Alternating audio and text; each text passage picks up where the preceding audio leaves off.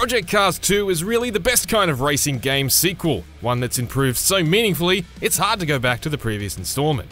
The handling is remarkable, the expanded track selection is unmatched and boasts dynamic time and weather on every one, the much improved car selection hits a whole host of fan favourite beats, and the sound is seriously stunning. For solo players there's an absolute ocean of content, and the multiplayer suite seems well poised to pick up where the original Project Cars left off.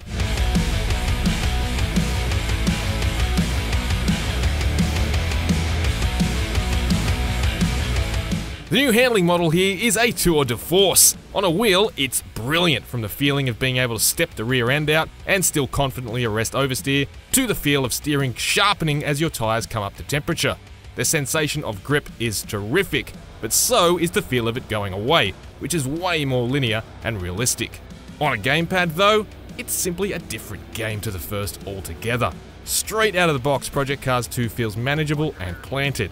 It's a fraction more numb on turn-in compared to the one-to-one directness you get on a wheel, but the twitchiness of the first game is just gone. You can still finesse the settings to your preferences though, and if you're still having trouble on track, there's even a built-in race engineer that will suggest tuning changes based on the feedback you give it. It doesn't replace the ability to set up your car manually, but it is handy for cold trickle types who need a Harry Hog to do their car whispering for them.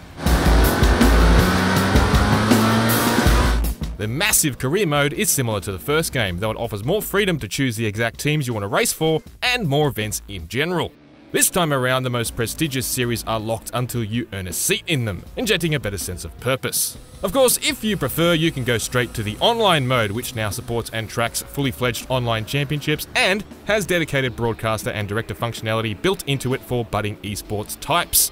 But if you're like me, you may opt instead to lose whole days fooling around endlessly with the custom offline single-player races. Here, you're basically a cross between the world's richest automotive aficionado and some kind of weather genie. Well, Alibaba had them 40 thieves, but did he ever have to race in the Dubai desert during a blizzard? This is Project Cars 2 at its wildest and wackiest. Part motorsport magic lamp, part Al Gore's personal climate change nightmare.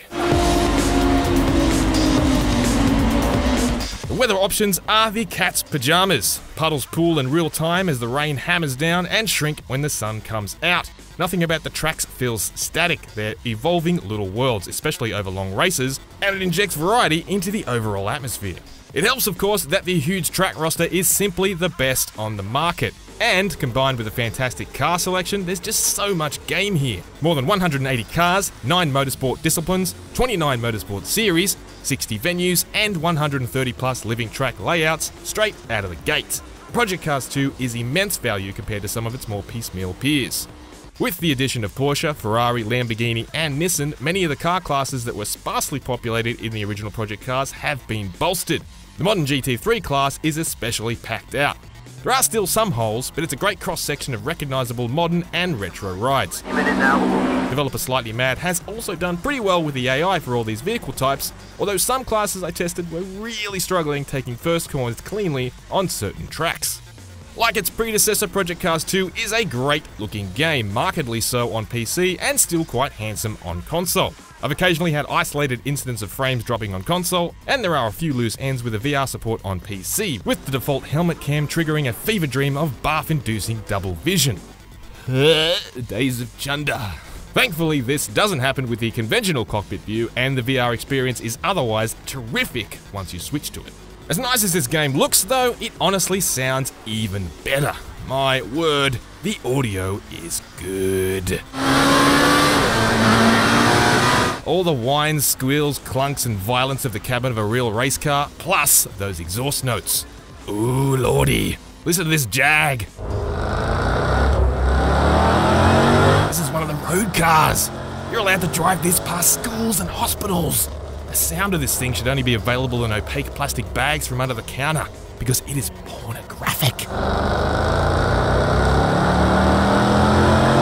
Project Cars 2 plays like a pumped-up version of the classic TOCA Race Driver 3 from 2006, addressing many of the complaints levelled at the original. The handling has been tuned to a T, the content is excellently curated, and the amount of variety and racing available in it is delightfully daunting.